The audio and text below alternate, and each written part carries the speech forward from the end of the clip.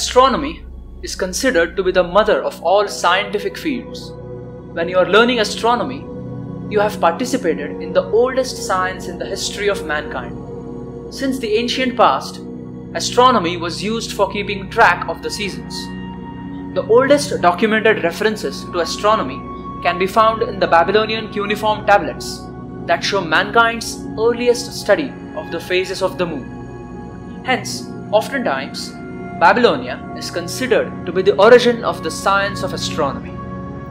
However, recent discoveries from Sanskrit literature and archaeological findings from the Harappan sites and other archaic structures from India are revealing a different narrative of how the ancients studied the sky.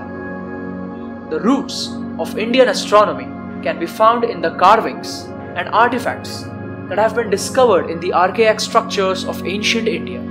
Recently discovered cave paintings and stone etchings in Kashmir, dating back to almost 20,000 years before present, have ignited a new mystery.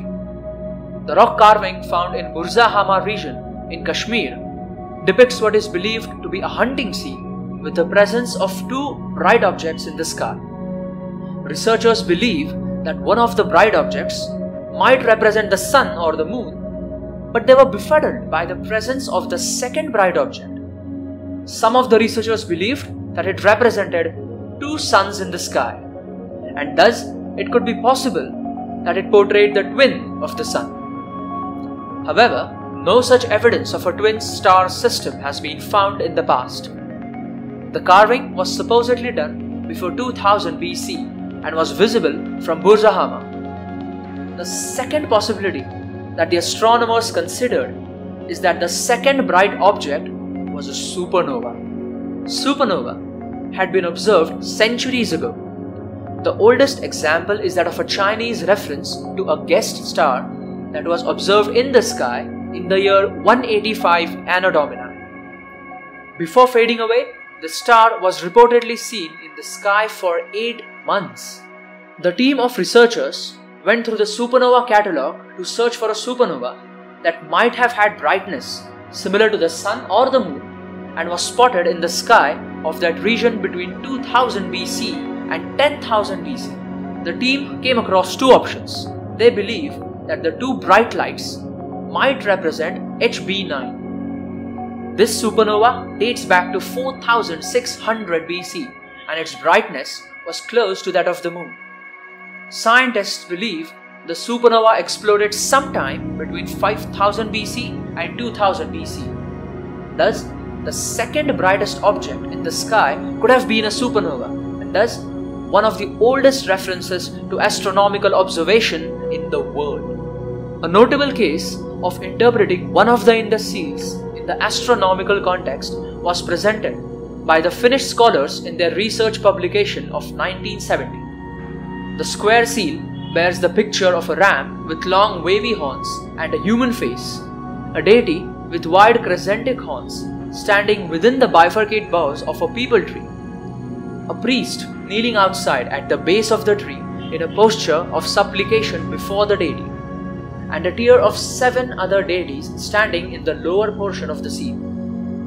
As per some of the archaeo-astronomical researches, this might be the depiction of the northern and the southern sky of 2500 BC. The deity with the crescentic horns is identified as Jupiter of the Indus, while the ram with long wavy horns resembles the constellation of Aries having Ashwini and Bharani. The tier of 7 deities standing in the lower portion is often considered to be the Saptarishi or the 7 sages. Other sources consider them as the depiction of the Pleiades or the 7 sisters of Kritika. The depiction of the Pleiades for the 7 deities also fits in the Indus pictographs. Recognition of the fish sign as signifying stars in general seems to be confirmed in the few cases where the names of constellations in Old Tamil have been equated with expressions combining a fish with the specific number of the vertically drawn numerical strokes.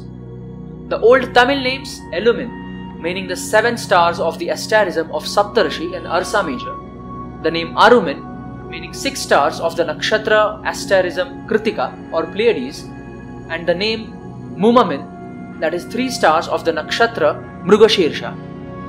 All these archaic structures evince the development of astronomy in ancient India. In the classical Siddhanta period, astronomy was compiled in the form of Siddhantas.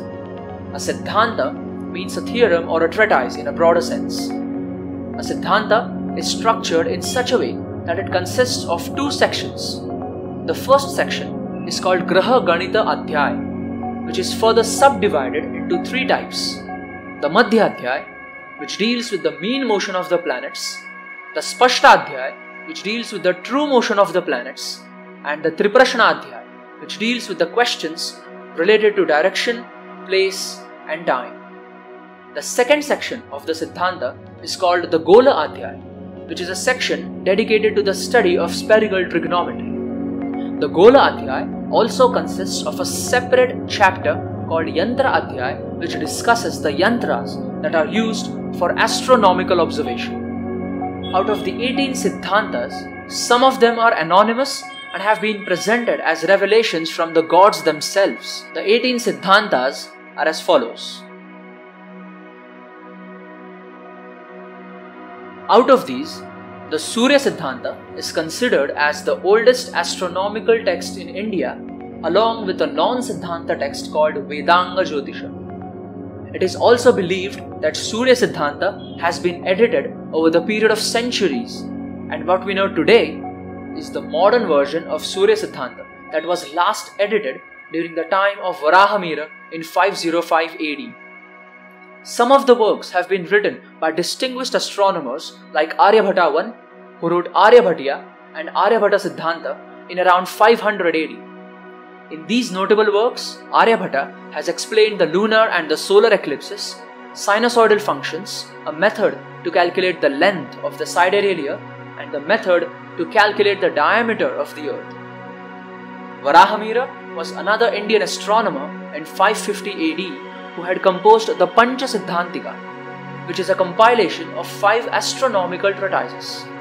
Out of these 5, 3 of them are Indian texts, namely Surya Siddhanta, Vashishta Siddhanta, and the Paitamaha Siddhanta. The remaining 2 are Romaka Siddhanta, which is the translation of Roman astronomy into Sanskrit, and Paulisha Siddhanta, which is the translation of the works of Paul of Alexandria into Sanskrit.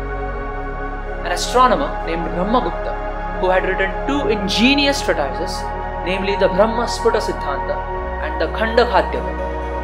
Brahmagupta has devised some intriguing methods of astronomical observation along with mathematical formulas and the modifications for the earlier formulas mentioned in the older texts. Other notable astronomers include Lalla, who composed the Shishyadhi Vruddhidha Tantra, Manjula, who composed the Laghu Manasa and the Bruhan Manasa, Shripati, who composed Siddhanta Shekhara, Bhaskara I, who composed Mahabhaskariya and Laghu Bhaskariya, and finally Bhaskara II, who composed the Siddhanta Shironi. We are going to make a separate video series about these astronomers, so do check it out.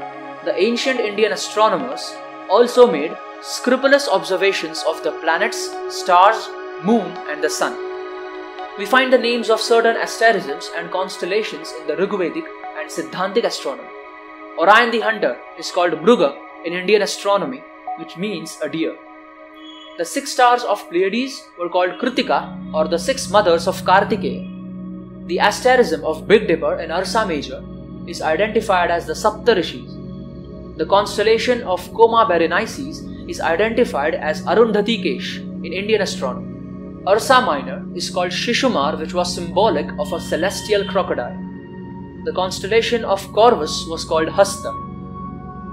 Along with constellations, the ancient Indians had also named certain prominent stars in the sky.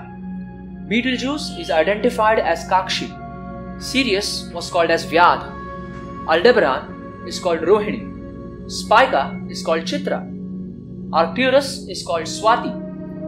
Vega is called Abhijit. Polaris is called as Dhruva. Canopus is identified as Sage Agasthi. Capella was called Brahmarudhay. Castor and Pollux were called Aditi and Diti, and Mizar and Alcor were identified as Vashishtha and Arundha. Indian astronomy has its origins in an antediluvian era and the sheer amount of literature on astronomy itself is evidence of the intellectual prowess and the incredible fervor of the ancient Indians. In today's age, most people are unaware of Indian astronomy, and the rest of them are dispassionate about studying it at all. Through this project, we are going to bring in loads of knowledge and information not just about astronomy, but about other fields of Indology as well. If you find our research informative and our cause to be genuine, then please follow our page Satyalok on Instagram and share our videos with your followers and help us to spread the greatness and wisdom of ancient India with as many people as we can. We here at Satyalok are a group of young Indology enthusiasts who wish to present facts about the ancient Indian culture via careful analysis of the research papers from the peer-reviewed journals and the perusal of the ancient Indian texts. So stay tuned, stay educated, and last but not the least, know your culture by self-investigating the truth. Shubhaste Panthanaha Santu, Jai Hind, Jai Bharat.